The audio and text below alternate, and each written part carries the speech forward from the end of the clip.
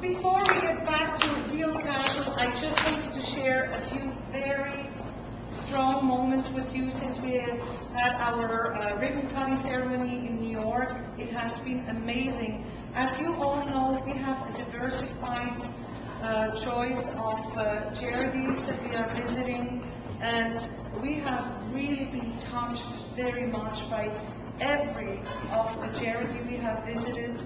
It was like we had children with cancer, we had breast cancer, we had seniors. I mean, it was just unbelievable.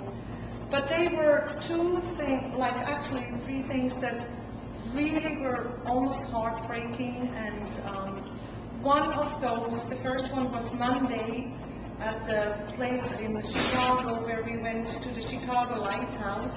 And those people, they are blind, but they want to work. They really do whatever they can. They make so much effort. And they put themselves out there. And the problem is, it's a big discrimination against them. Even so, they are fully capable. They have computers and everything that they can work on. And even the Chicago Lighthouse gives them to the companies so that people that are blind can work for them. And only about a third of blind people, which is about 1,200,000 in the United States that are fully blind, only about a third get an occupation. The rest does not because they are blind. And I mean, I was very touched because they made something for the Holocaust with the Holocaust logo on it, and it's made from A till Z. Every little detail of this watch, including printing, packaging, putting it together, everything has been done by blind people. And they made that especially for the Holocaust. So someday, when we get our Hope Center up, that will be at the entrance as a symbol that there is no discrimination anymore, that all together we can be strong. Another thing at that place, and I must say I'm very much ashamed of, was I saw like a music room, and they say they will play music for us. And I saw people coming in, they were not only blind, but they had other disabilities too. And I say, are they really going to play music? They were bent over, they could barely walk, I was ashamed of my thoughts. And you should have seen their demeanor change when they started to play music.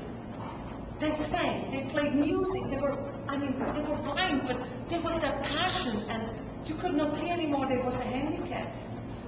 So they even do CDs. It was just unbelievable. So I felt truly blessed, and so that was one of the very, very strong events. Another event was Tuesday after we drove, Sean and I, we drove from Chicago through the night to DC. We arrived in the morning to just be ready for our next event with Street Sense. Street Sense is an organization that helps homeless people. They produce actually, they offer the homeless to come in. The homeless write newspapers, they print the newspapers, and they sell the newspapers. So it's a job for them, and they have the chance to make money. They pay 35 cents per newspaper, and they sell it for $1. So Sean, Kayleen, who will come also and join us a little bit later, and we walked for 1 day in the shoes of homeless. We wore day jackets, which signals like we are homeless, and we stood at the street corners all day to sell those newspapers. And I am one way thrilled about the kindness that we received from certain people, which was about 5 to 10%. And I was shocked about the discrimination, about the rudeness, about the nasty words that we heard from other people. And I mean, I had makeup on, I was not, you could not really see anything, but the comments we got, that was unbelievable. And I think we should put an end to that, because those homeless people, it's not their home often. It's not their choice. I spoke to one of the homeless people. She was a top executive, lost her job, and she's homeless in 7 months. It can hit any one of us. So for me, next day, every homeless person I saw, I had to pass by and distribute money. I could not help it. But this is just a little reminder how society sometimes treats people, and I hope that we can make that stop, and we can bring that awareness to the community, that they want to work, they do their best to really help themselves. Then the next one, I mean, like I said, they are all wonderful charities, but the next one was, we went to the Walter V. Army Medical Center in DC, and in the afternoon we spent time with the World War II veterans at the memorial for the World War II, and celebrated with them their ceremony, and it was an unbelievable feeling. I mean, that togetherness and the stories we heard from those soldiers that were about to lose their legs at the hospital or lost already their legs, but they wanted to do it to give us the freedom. They do that. They don't ask any questions, and they say, you know, we don't want to be the heroes. It's because we just love our country. We want to bring that to our country. We want to keep us free. And so they may be going to lose their legs. Maybe they're going to keep them.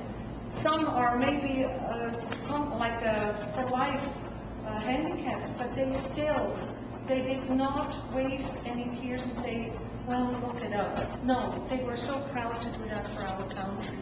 And that should be a reminder for all of us. If we can help each other, if we can just open the door, reach out the hand, and say, you know, let me help you. What can I do for you? If all of us do that, if we talk about paying forward, that we're going to make a huge difference. And we never know how big it's going to be, because sometimes we just touch one person, but we don't know how far we reach out. We can touch their whole family, all their friends, everyone. So it's like a ripple effect, and that's why I want to encourage everyone, and that's why we do this tour. We want to bring people together. The ones that know me, my friends, they know I'm all about always trying to always bring everyone together. It's about friendship. It's about generosity. We don't ask how much does it cost. No. It's about giving.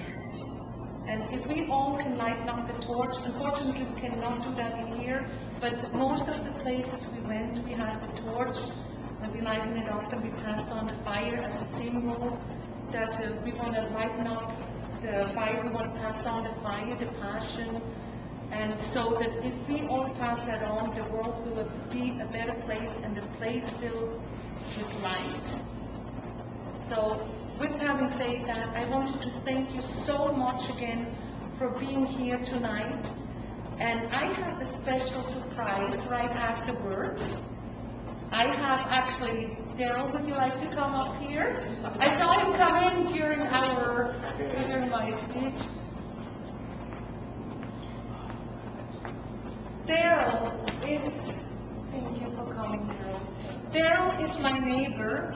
And a few months ago, Daryl was so courageous. He came over and he said, Paulina, I would like to invite you to a special event. My friend and I, we are creative dancers, and I would like to invite you to come and see me.